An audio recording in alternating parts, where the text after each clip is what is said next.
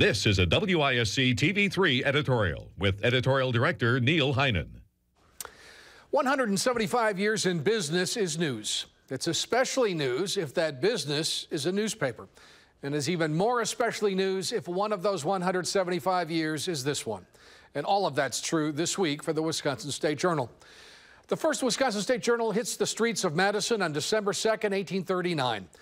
There's a story, a history, and some pictures in today's paper, and that's the lead of this story, today's paper.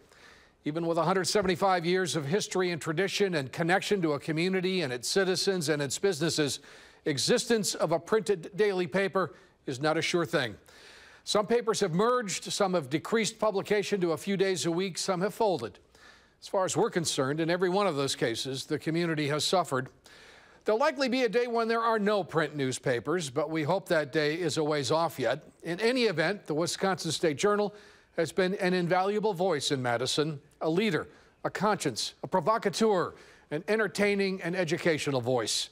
We congratulate it on 175 years and hope for many more.